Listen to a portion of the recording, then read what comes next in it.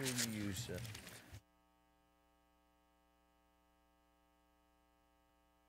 Not this year.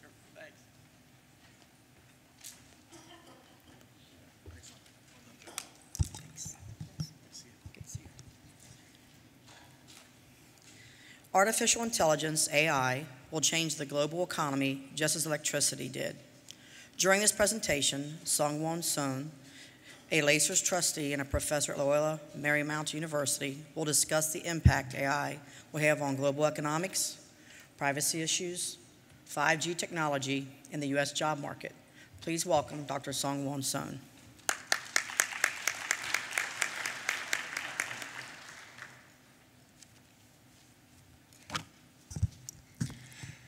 Well, that was the shortest introduction I've ever had. How are you? All right, so are you excited? No? Gosh. Well, we can have fun this morning. But let me introduce myself again because she really didn't give me a long introduction. I was born and raised in Korea, and I went to a place called the University of Florida. First, all right, Gators here? Huh? All right. And it was first year, around the Christmas time, a friend of mine, Sam, he called me and said, hey, Sohn, would you like to come to my Christmas Eve party? So I said, that's great. I'd like to see what an American Christmas Eve party is like. He said, I'll come and pick you up. And he came to my dormitory and picked me up. And then he brought his wife along. And he said, Sohn, I'd like you to meet my wife, Heather. So I said, how do you do? We were driving along to his house, and I was trying to remember what her name was. I was fresh off the boat. I've heard of names like Barbara or Shirley, but never Heather. But I knew he began with H something, and then all of a sudden he started calling her Honey. So I thought, that must be her name. Anyway, he never invited me back again. This morning, what I really want to talk about is, well, instead of artificial intelligence, I wanted to, but Hank wouldn't let me. But I used to be a vice chairman of the board of a company called Forever 21. Have you heard of a company called Forever 21? It's a woman's apparel firm. So I consider myself an expert in latest fashion. So you ladies, if you want some advice at the end of the session, line up here, okay? Well, I better get to work here.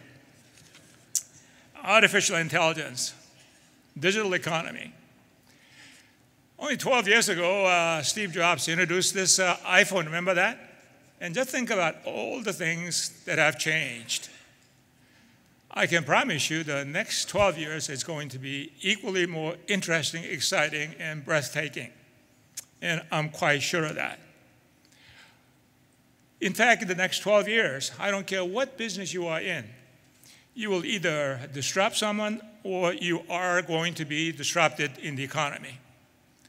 Or you could innovate. If you do not innovate, you ain't going to be around very long. And that's how difficult competition is going to be. An economist named Joseph Schumpeter, he many years ago talked about so-called creative destruction. And he wrote a book. What did he mean by creative destruction? Well, he says, we used to have horses and buggies, and automobiles came and, of course, got rid of horses and buggies, right? Remember Sears? Remember Kodak? They're not around anymore. When you talk about creative destruction, look at all the companies that you see here. From Bloomberg, Netflix, Airbnb, Amazon, Expedia, and of course, even here in Hilton Hotel, we're talking about some significant change because of the Airbnb. Creative destruction, this is an ongoing phenomenon. This is how the economy operates. This is how our productivity, our standard of living goes up, because we do engage in creative destruction. I'm saying that artificial intelligence, this is a very important part of Professor Joseph Schumpeter's creative destruction. So today, I want to get into creative destruction and artificial intelligence. But first, what I'm going to do is we are going to get on a helicopter and get up about 10,000 feet. I'm an economist. I'm not going to be talking about writing codes. That's too much for me and for you. So we'll get on a helicopter and then see what the landscape is and how artificial intelligence that could be used to raise productivity. I say AI, that is going to be the electricity, as I pointed out. It is going to be a disruptor, or you will be disrupted. And in fact, I can tell you that this is the 20th century, 21st century rather, race to the moon. As an economist, why am I interested in productivity? Very simple. To grow anything, to raise our standard of living, it takes really two things. Number one, bodies, you and me, and how productive you and I are. Unfortunately, productivity gains have been slowing. I don't have time to get into the reasons why, but one of the reasons why I am more optimistic about the future is because of AI. AI that is going to raise productivity, raise our standard of living. You and I are going to live better. Certainly our children, grandchildren, they're going to do better, and that is some of the reasons why I want to talk about artificial intelligence. Later on, I'm going to talk about some education of what AI is and then brief descriptions of how AI operates. But before we do that, I want to get into some examples. Let's go to retail technology, called RETAC. FinTech, RETAC, we are talking about retail technology, okay? You've all heard of it, Amazon Go, right? So let's go to Amazon Go, not Golf, Go. Amazon says it will have up to 3,000 Amazon Go stores in the future. So if you look at the stores, it looks like any other store. Before you can go in, they say, well, download your app so that you'll have it on your cell phone. So that's not surprising. That's easy to do. Well, then what do? You have to walk through the gates, electronic gates. So you do that, and we do that all the time. And then when you look into the store, it looks like any other store, right? People are milling around looking for what they want to buy. If you look on the shelves, there are ketchups, coffee, fruits, cereals, and all the things that you normally would want at a grocery store. But as soon as you lift a bag of coffee off the shelf, there's a weight scale on the shelf, so the weight scale on the shelf will notice that you've lifted something. And in addition, there are cameras on the ceiling, and camera has been following you, and you are lifting something off the ceiling. So the combination of the camera and the weight scale on the shelf will know exactly what you're buying and then what you are buying and then how much that's going to cost. And that's how they operate. So after that, you just walk out. You don't talk to anybody, you just walk out. And then when you walk out, you get a bill like this for a bag of coffee, a bottle of water, and chocolate. And at the end, it says the price is what? $28, $29 on this trip. Well, if you look at this, it is very easy, of course. You get this immediately on your cell phone right away. But also you'll notice that, prices are pretty good. So what does Amazon get out of this? Well, of course, they're selling food, but what's even more important for Amazon is the data, see? They want to be able to understand what your buying habits are, what you are buying, and when you buy, and how often you buy. They are collecting data so that next time when you come back, they can pretty much predict what you will buy. In fact, eventually, they want to be able to deliver the whole thing to your house. The data, that's what's important, in addition to selling coffee, bottled water, chocolates, and etc. So you can see what Amazon is doing. Well, let's move on. Did you know that if you go to Hong Kong, there's a company called Vital, owned by a company called Deep Knowledge Ventures, and they have 7 board of directors. One of the board members is, you can see on the screen, that is AI, artificial intelligence, a robot. And in fact, they claim that the robot is much more efficient because it can read the data, information, the books, the newspapers a lot faster than you and I can. Therefore, this robot is a very, very intelligent, useful, good board member. So, I can see going forward, in some of the companies, we could have more and more robots as directors. I serve on different boards, and you serve on different boards. 10 years from now, I wouldn't be surprised at all. You and I do what company Vital in Hong Kong does. Let artificial intelligence have a place in your boardroom. Oakland Athletics, for battle lineup, they have used artificial intelligence. And they claim that they had a pretty good success in winning the games. If you go to the University of Santa Clara in California, there was a professor there. He's a professor named David Cope. What he did was using artificial intelligence, he composed a Bach. Johann Sebastian Bach, the music, the classical music. And then here's the actual music. So what he did was he had a concert. At this concert, he had one pianist play real Johann Sebastian Bach. Another pianist played this Johann Sebastian Bach composed by artificial intelligence. And then they had a vote. Said, which do you think was the real Johann Sebastian Bach? Would you believe about 70% of the people thought the AI Johann Sebastian Bach was a real one? So you can see AI can really do an amazing job. Why? Because it has more information, more data.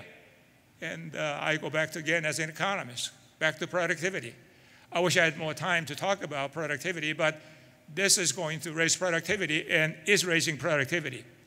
Also, if you go to China, here's a new China news agency.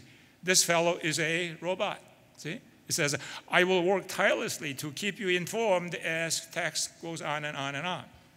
And they say, this guy's great. He doesn't eat, he doesn't sleep, he doesn't complain, he doesn't drink, he doesn't sue you. I mean, what more do you want, see? So we are going to see more and more robots doing broadcasting as well. We all know about 5G, right? 5G is clearly very important. President Trump is talking about it. You and I are talking about it. Every day we hear about 5G. So what is this all about? Let's take like a highway. This might be downtown Los Angeles, Spaghetti Highway. And we all know our highways are very congested. When you come through Highway 35 in downtown Austin, Texas, we all know during rush hour it is extremely, extremely crowded, right?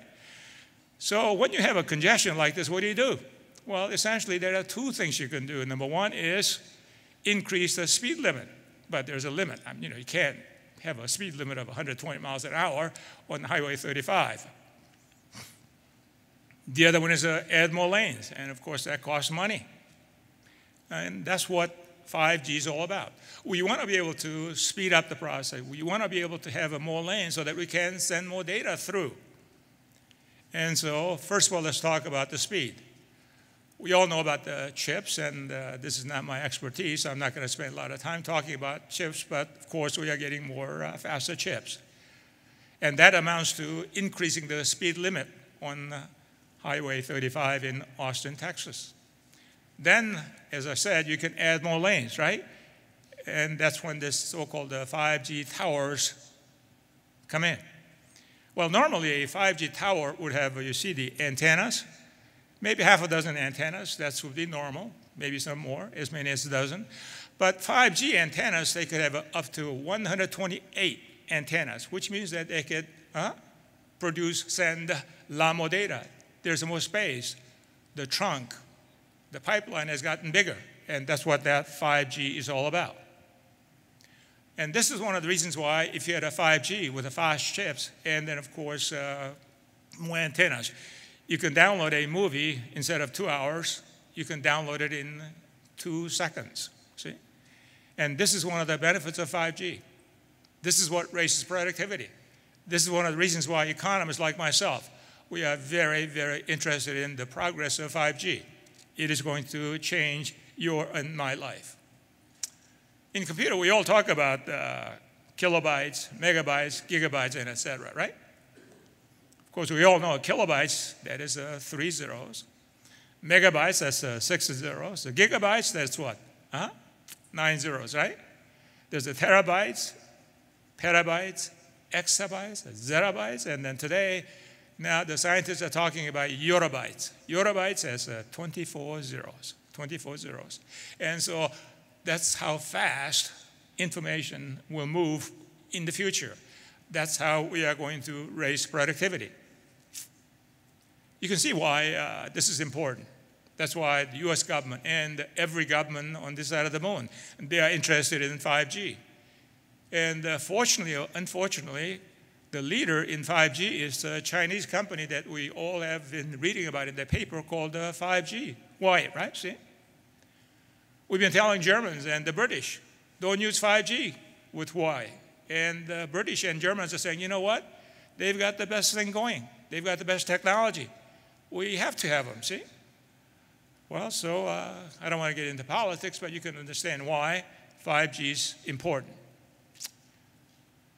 When you talk about artificial intelligence, also data that is very, very important. Without data, you cannot have artificial intelligence. Simply put, AI simply processes existing data and then tells you what the outcomes are or what you should do. Data, big data, that's very important. So the term is called the big data. So let's talk about big data. There are 6 benefits of big data. It can give you a lot of, well, when you talk about a bunch of data, scientists that talk about how valuable a piece of data is. How much do you have? The volume, variety, what kinds, velocity, how fast can you get it, veracity, how trustworthy is it, and then value, well, of course, how valuable is the data, and variability, how many different ways can you use the data. So when you talk about big data, scientists, they divide it into these 6 different characteristics. But again, that's not what we want to talk about today. My point is that, remember earlier I talked about the Chinese company called Huawei? You know, they are at the vanguard. They are ahead in big data. And that's one of the concerns that we have in the race to the moon. So let's go to China. Why is China the leader in AI, artificial intelligence? You know, when I go to China, when I go to Korea, I get a lot of electricity, I get a lot of excitement. When I come back to America, unfortunately, it's kind of boring. Well, for example, if you go to Beijing, China, this is what you will see on the billboard, on the sidewalks. If you get caught jaywalking, well, your pictures will be on the billboards, see, all right? And so a lot of people, they think twice about jaywalking. And you see, a lot of people on the street, they have these numbers. How do you get these numbers? The Chinese policemen, they have so-called the AI-powered smart glasses. And then so when you put on these glasses, they'll be able to see these people, and then each people will have a number. And the number will tell you what your name is, address, and then, of course, if you have any criminal history, whether you are delinquent, whether you're Muslim, and then all those kind of things, information. So they are using AI, artificial intelligence, already. But one problem they do have is in order for these so-called the AI-powered glasses to recognize a person, that person has to remain still for 4 seconds. If you keep moving around, well, that may not work quite as accurately. So that's one of the reasons why they want 5G badly. Then you don't have to wait 4 seconds. They can identify who you are instantaneously. So you can see a lot going on, especially in China. Well, San Francisco said we are going to ban any facial identification. But in China, they are using AI to find out delinquent payers on your bills, and then, of course, Muslim minorities, which is bad. Another issue that we have with AI is privacy. So let's talk about privacy for a minute, because this is important. Economics is important. Efficiency, of course, that's important. But also, in this society, privacy that is also important as well, right? So let's talk about privacy. A IT specialist named Paul Oliver Duhay, he's an Englishman. He was looking at his data, and read what it says at the bottom. It says a company called Amabi that they buy data from predicted that on June 9th, 2019, he's likely to suffer from overactive bladder. So Amabi purchased the data from the weather company owned by IBM, see? And you can see if you were Paul Oliver DeHay, you would be shocked, right? You were just sitting around doing your job, and then all of a sudden someone says, you know what? You are going to have overactive bladder on June 9th, 2019. That would be pretty shocking, wouldn't it? I mean, think about all the other things that gather about you, see? And then so, but the point is that Amabi, that is owned by the so-called the weather company, and the weather company that is owned by none other than IBM, the Big Blue, see? And so today, everybody's selling data. Everybody's collecting data. You know, earlier I told you that one of the reasons why Amazon, they are doing Amazon Go, the grocery stores, because they want the data. And today, there are data brokers, Experian, Oracle, you know, Axiom. You know, these are all well-known companies. Well, they are all collecting data. They are selling data. And Google and Facebook, they are no exceptions. They are doing the same thing. In fact, if you go to a party, it could be a meeting like this. Someone could put an electronic fence and get unique ID from your cell phones. And that will follow home, and then it will be subject to so-called the CDTT. Read what it says at the bottom, CDTT. CDTT means cross-device tracking technology to find related computers and then other devices to push ads. Well, now they're trying to push ads, but of course, in China, they could use it for a lot of other reasons as well. So this is how advanced things are. Remember Willie Sutton? Someone asked him, why do you rob a bank? And he said, well, because that's where the money is, right? I mean, today, Willie Sutton would be robbing not for money, but for data, because that is far more valuable. Data, data, data. You mine data, you sell data, you use data, and data is everything. If you have data, you can have artificial intelligence. If you don't have data, you cannot have artificial intelligence. And this is one of the advantages China has. In America, we have some strict rules or some rules about privacy, right? In China, they do not. The government can collect all kinds of data. They've got more data, therefore, they can be more advanced in AI. In America, we have a lot more restrictions on data, therefore, you know, we're having a difficult time keeping up with China because without data, you cannot really do anything in AI. As I said, I want to give you an education on AI. I'm not going to go into how to write programs, codes. For that, you will have to talk to my son, who is an AI specialist he graduated from Columbia. And in fact, I learned quite a lot from him. But I'm an economist, so we want to talk about AI from, again, remember, we are on a helicopter, okay? From a 10,000 feet level. AI has a couple of subsets. One is called the machine learning, and then the other one is called deep learning.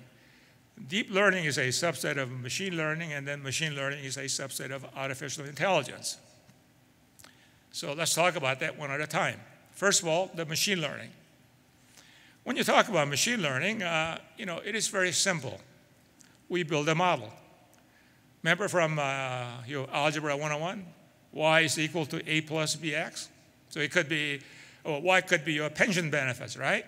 Your pension benefits depends on X, amount of your monthly income. And if you want to make this equation more complicated, you can add another variable called CZ. And the Z could be number of years you've been on the job.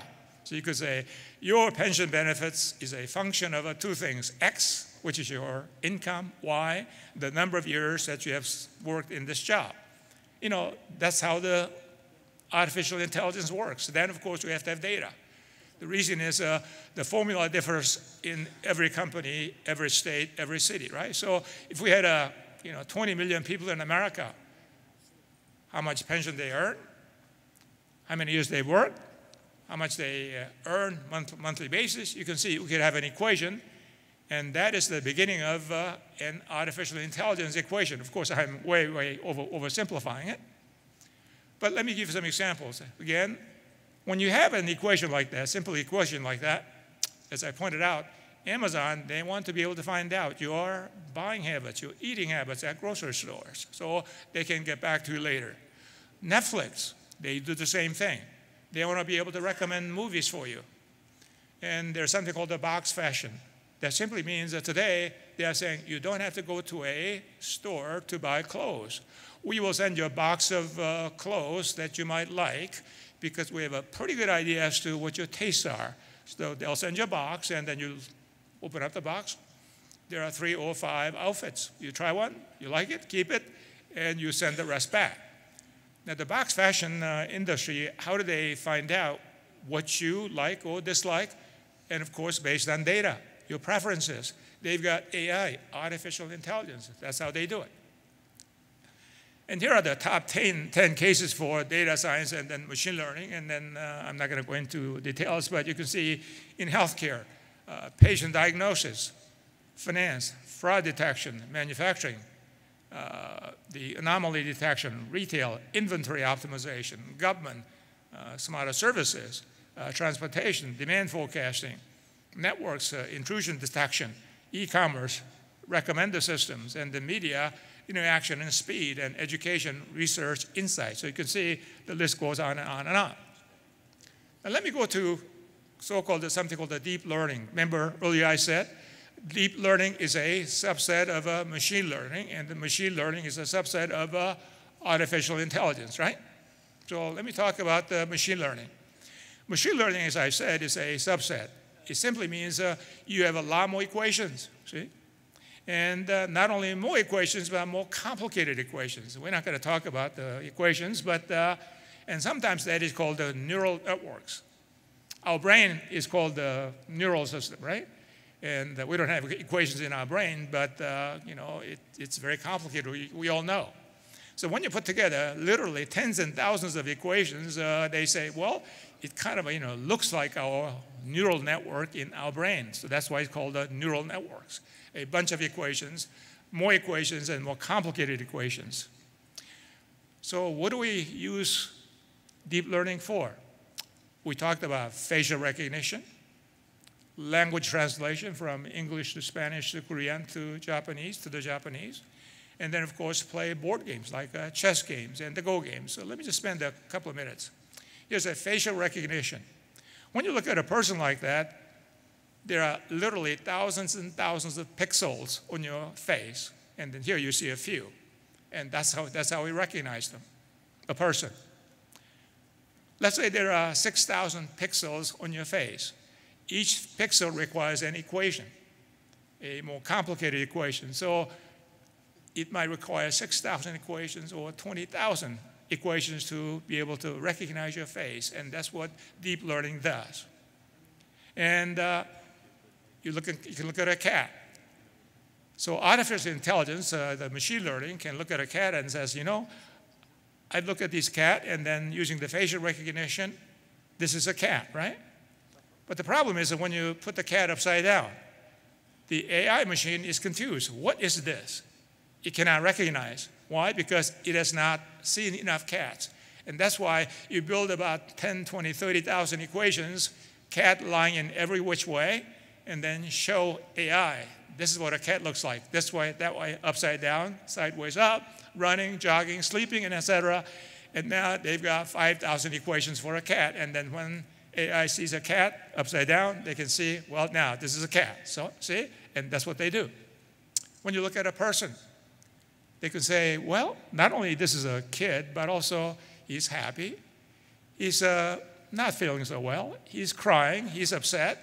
He's jovial. And again, it requires tens and thousands of equations to be able to identify this kid being happy or unhappy. If you go to China, they are using artificial intelligence in classrooms.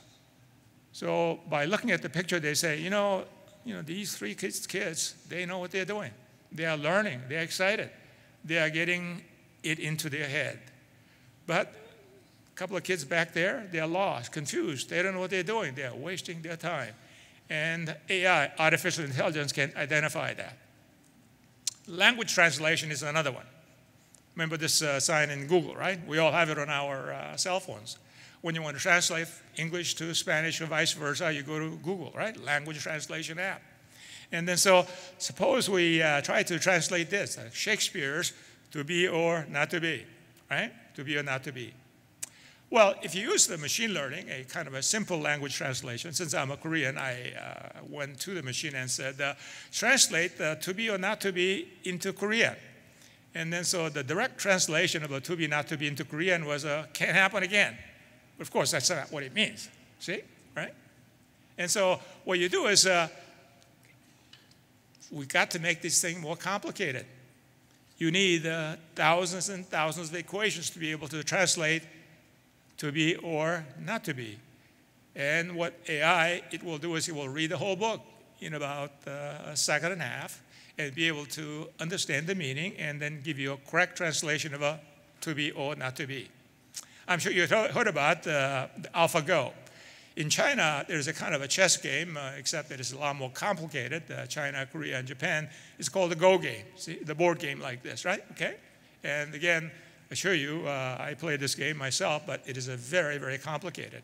And the human beings, they're kind of like, you know, the masters at these games. They're kind of like Tiger Woods and, you know, Koepka, who won the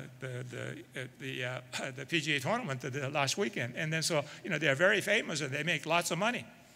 Well, they had a competition between AI, and this was IBM Watson, IBM computer called Watson, and then human beings, and then this IBM Watson, they won. And you can kind of see the system, see? And you can see this is just a part of it, but they literally built thousands and thousands and thousands of equations to understand how to make the next move. And so, in fact, they won. They played 6 games. The machine won 5 games, and then the human being, the champion master, won 1. Some people say, well, really, IBM Watson, they let this master win, you know, just to save his face, but they would have won all 6. So you can see using artificial intelligence. Now, there are, you know, many applications of deep learning, and then we're not going to get into that. But what I'm saying is that when you talk about the artificial intelligence, this is like electricity. This is going to change our lives. It already is and has and will. When Thomas Edison first invented electricity, he wanted a demonstration. And his primary supporter was J.P. Morgan, the bank J.P. Morgan. So he set up electricity in J.P. Morgan's house and invited all the big shots from New York City, which included John D. Rockefeller at the time. John D. Rockefeller came to J.P. Morgan's house and saw electricity in the house. Most people said, my gosh, this is wonderful. I've never seen anything like that. Can I get this set up in my house? And John D. Rockefeller said, this is awful. I mean, he was, of course, selling kerosene, and he said, this is awful. This is the worst thing I've ever seen, see? Well, of course, you know, John D. Rockefeller, he didn't keep up with the technology. And other people, they did.